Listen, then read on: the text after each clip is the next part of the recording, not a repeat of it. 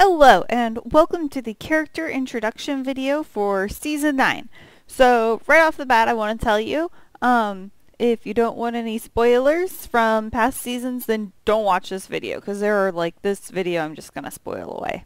Spoil here and spoil there, spoil everywhere. Okay, so we're gonna get started with the characters. So be right back. Our first character I'm going to introduce you to this season is Elizabeth Zelly. She was from season 1, and so she is wearing the season 1 outfit. This is what her sim looks like.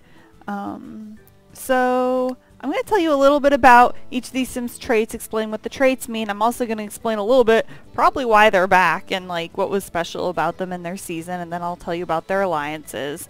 So Elizabeth Zelly is a survivor. Every time Elizabeth Zelly has a sim, her sim survives a really long time.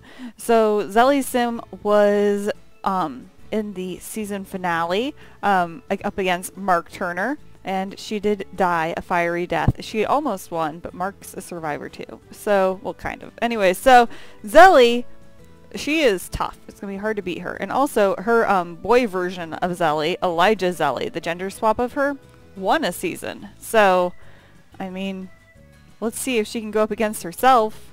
Boy version, kinda. Anyway, so her sim is adventurous. She enjoys adventure. She's a bookworm. She loves reading.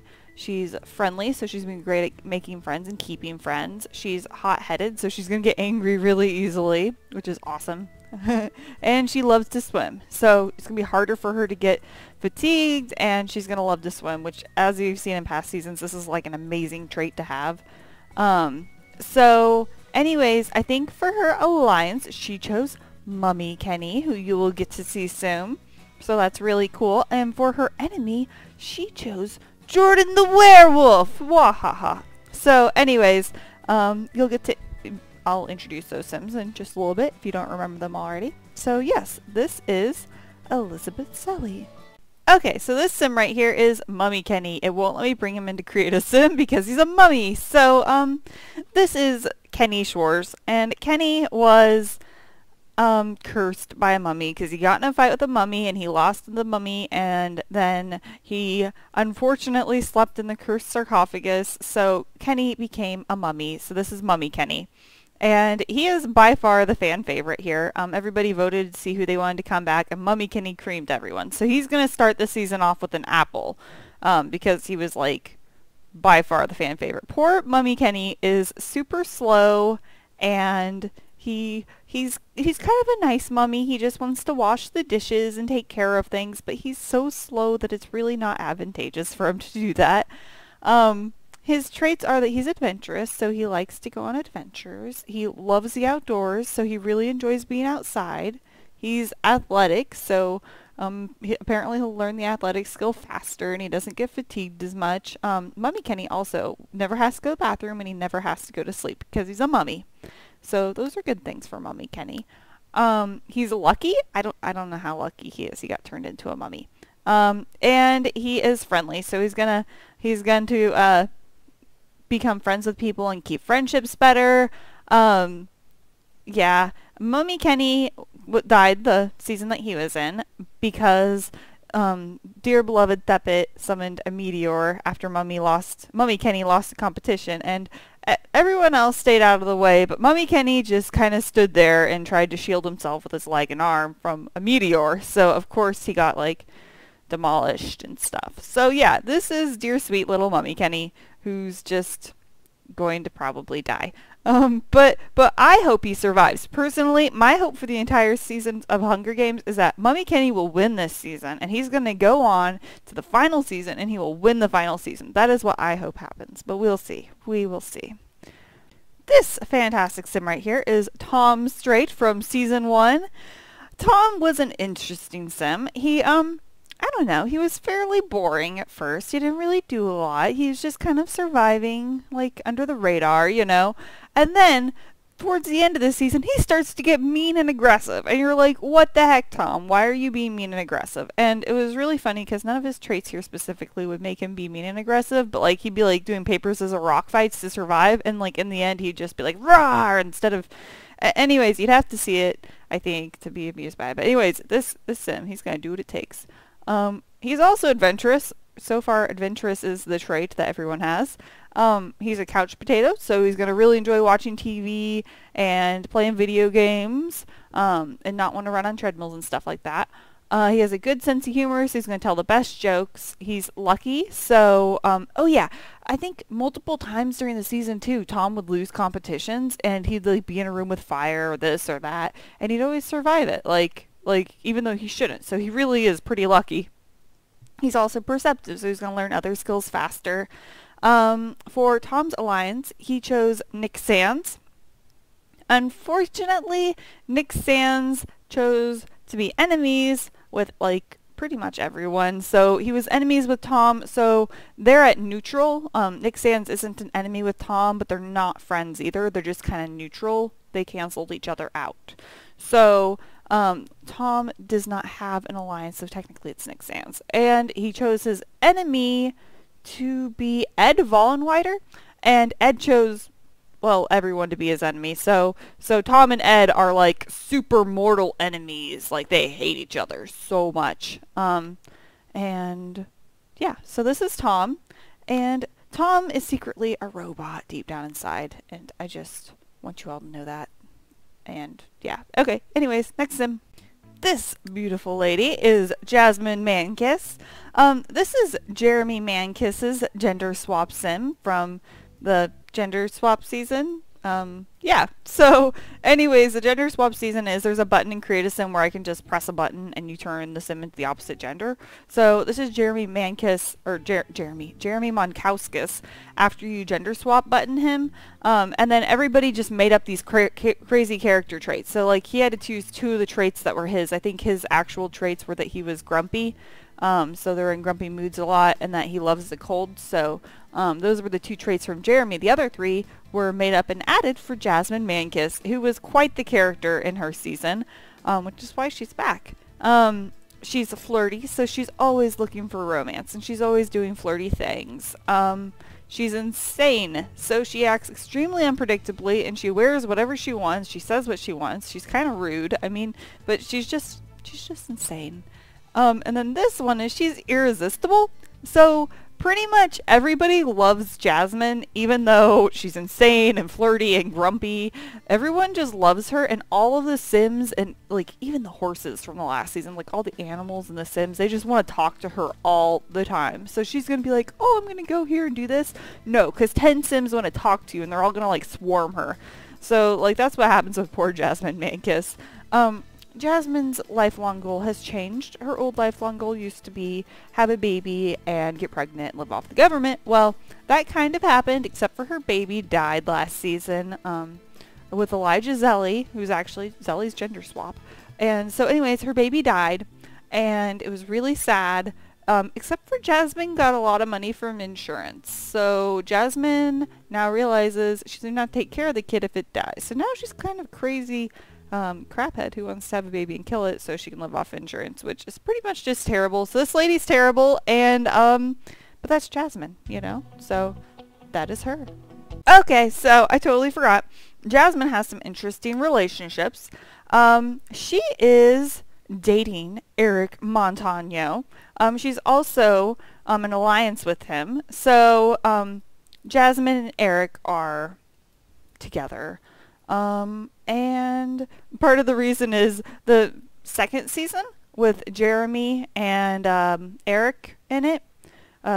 Eric chose Jeremy as his alliance, and Jeremy did not choose Eric. There was a betrayal there. So this time Jeremy is making sure he does not betray Eric. It's very nice of him. Jasmine chose... Oh yeah, she chose me, my sim, Morgan Ledbetter, to be her enemy. Oh, I feel really hurt about this. The reason is because she knows that I secretly run the Hunger Games, and it's about payback. So, fair enough, I suppose. So anyways, Jasmine is my enemy. On to the next sim. This sim is Eric Montano from season 2, I believe, the co-op season.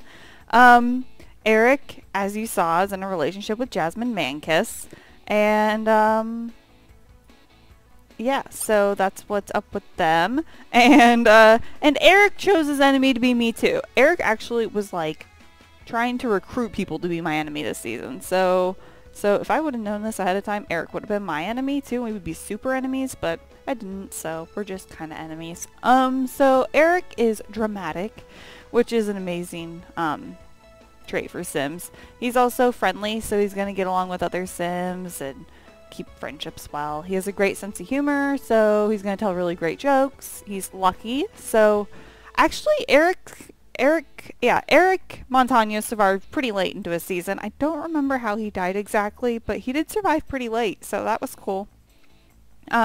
He's a night owl, so he loves staying up late, and he's gonna get like this nice buff in the night, and he's gonna get a negative buff during the morning.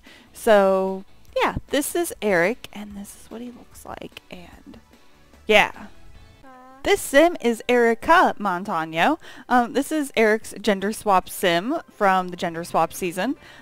She is a mean lady. So like I said, you only had to keep 2 traits that were the same. So she is lucky like Eric was, and she is dramatic like Eric was. However, she is also a diva. So pretty much, yeah, a diva is what a diva is, you know, it sounds like. So she's a diva. She's also hot-headed, so she's really quick to get angry, and she, anything will just like make her ticked off. And she's mean-spirited, so she loves to fight, and she never loses whenever she fights. So she's always gonna win every time she ever gets in a fight with anyone. So she's just kind of like this mean kick-butt sim. The reason why everybody loves Erica is because she's just going around slapping people. Like, who does that? So anyways, Erica likes to run around and slap people. She has an interesting set of relationships because she, although she didn't choose them as their alliance, she is, let me see, I'm going to double check to make sure I'm right on this. Oh, be right back. Okay, so Erica chose Eric as her alliance. So Erica and Eric, there they are together. Erica is an alliance with Eric. And she chose me to be her enemy. Well, I also chose her to be my enemy because I know she's a mean sim and she goes around slapping people. So we are super enemies, like crazy enemies. I guess technically other people, they don't choose enemies, they just choose people to dislike. But we are enemies, we're mortal enemies. And Eric chose, I don't know if I said this, Eric chose Jasmine to be his alliance, who he's dating, and then he chose me to be his enemy. I already think I told you that. I think I told you that. Anyways, so Jasmine chose Eric as alliance, me as her enemy. So that is who she chose for her stuff. And if you can tell here, she's all ready to get in a fight already. So I feel like I'm going to get beat up. That's how I feel. So we're actually next going on to my sim. So this is my sim, Morgan Ledbetter. She was in season 1 with Tom and Zelly, so we're all 3 wearing the same outfit. My sim is artistic, so she likes to do artsy things. I'm not actually a good musician, but it comes with it, so whatever. I'm a couch potato, so I like to watch TV and play video games, and I'm not really into working out and stuff. I'm excitable, so my sim, Morgan, she gets excited about everything. She's just like, oh my gosh, I'm excited about this, I'm excited about that. And she's family oriented, so that's not going to help me in the Hunger Games because I'm not going to have a family. And I'm good. So I like to go out of my way to help other Sims, and yeah, I'm a good Sim. Somebody here, I feel like Erica does not like good Sims because she's mean-spirited. For my alliance, I chose Tom Straight. So Tom Straight does have an alliance, even though his alliance chose to be enemies with him and that left them neutral. I chose to be Tom's alliance, so Tom and I will be alliances, even though like half the people here want to be my enemy because of Eric. So yeah, I have, my enemies are Jasmine, Eric, Erica, and then Jordan, which I'll get to, and then Nick and Ed. And yeah, anyways. Oh my gosh, Morgan is not going to make it. Everybody is going to be so mean to her because we're all enemies. But Tom and I, maybe Tom and I will make it. Anyways, so this is my sim, Morgan Ledbetter. So this is Ed Vollenweider. He is from the XQA Tester season. He actually died and then was brought back later and was in the final competition, but he was too good for it and he died during that too. And pretty much his sim is a survivor. It's the most logical, smart sim of all of the sims that we've seen so far to this day. We'll see if he continues to be the most smart and logical sim this season. Ed does not want an alliance. He said, "This is a competition, not a hand-holding contest. I don't need alliance. Same with lovers. And make everyone my enemy but myself." So everybody is an enemy with Ed, except for... Nope, everyone is. And he actually has like a few like super enemies, because some people chose him as their enemies. I think he and Tom Straight maybe are super enemies, and he and Nick Sands are super enemies. Yeah, I think so. We'll double check, but I'm pretty sure that's the way it is. So Ed's sim is absent-minded, so he's going to occasionally forget what he's up to and get a little lost. He's a born salesman, so he's going to be really good at selling things. I don't think that's going to help him in the Hunger Games.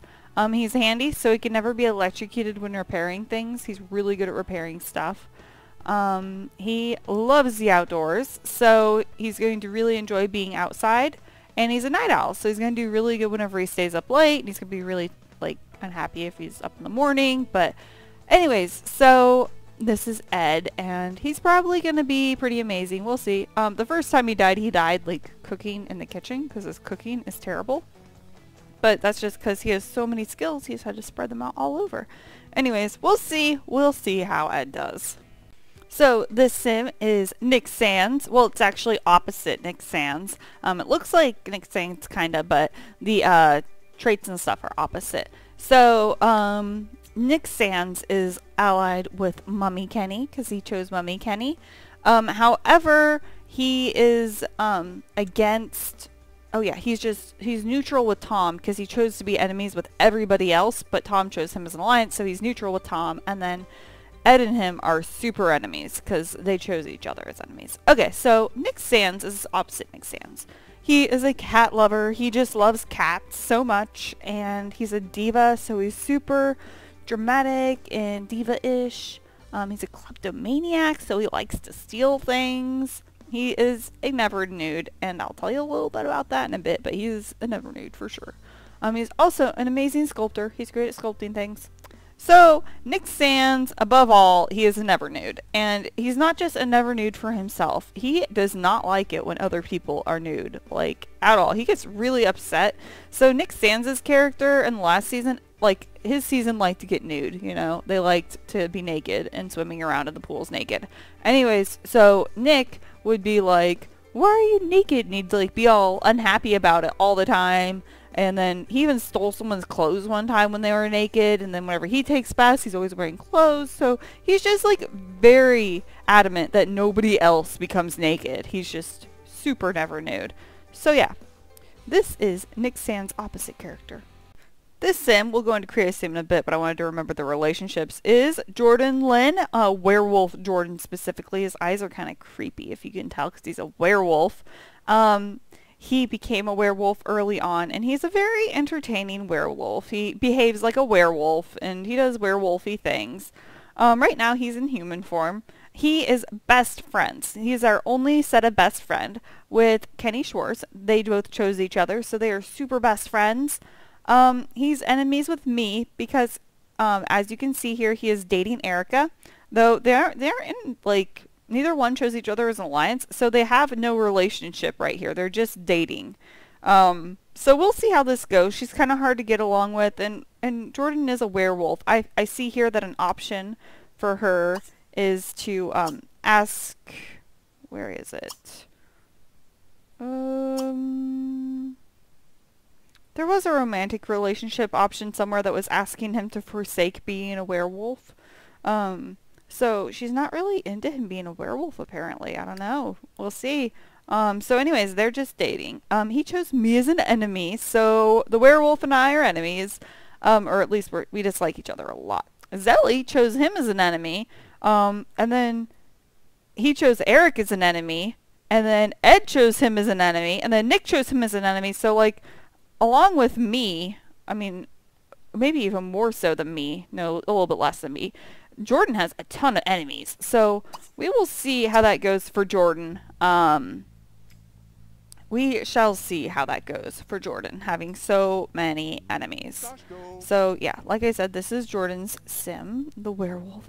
I don't know how to turn him into a werewolf to show you here and create a sim. Anyways, he's a werewolf. You'll see it later. He's absent-minded, so he gets distracted a little bit easily. He is... Ooh, we're going to make his lifetime wish. Leader of the pack. Convert 5 sims to werewolves. Okay, so anyways, he is evil. Jordan isn't really evil in real life. It's just... he delights in the misfortune of others. Especially in the Sims Hunger Games, because, like, let's face it, the Sims evil is like a really cartoony, like kind of evil, like, I don't know, it's not like real evil. Anyways, Jordan sim, evil works for him. And that means he's going to be like not getting along with my sim, who is good on that, and we're already enemies, so oh my gosh. Okay, so he's also friendly. He's going to be really friendly. He's going to be great at making friends. He's a heavy sleeper.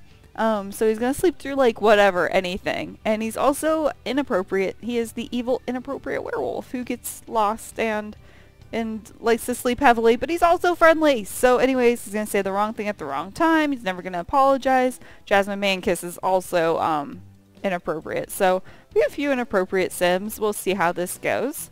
So yeah, this is Jordan Werewolf. Okay, so those are blah blah blah. I have just introduced you to the 10 sims for this season. It's going to be an interesting bunch of people. As you can see here, people already want to fight. People are ready to fight. What am I? I am making a really angry face at Ed right there. Oh man, Ed, watch your back. I'm out to get you. So yeah, I think this is going to be great. I'm going to go ahead and make a training day video after this, and we'll see how that goes. I didn't actually change their skills. Their skills are whatever they were from the past season. So everybody has their skills and just they're whatever they were. You might remember them. And yeah, Jordan had his first kiss because I made him kiss someone sick be dating, Erica. Anyways, on to the next video.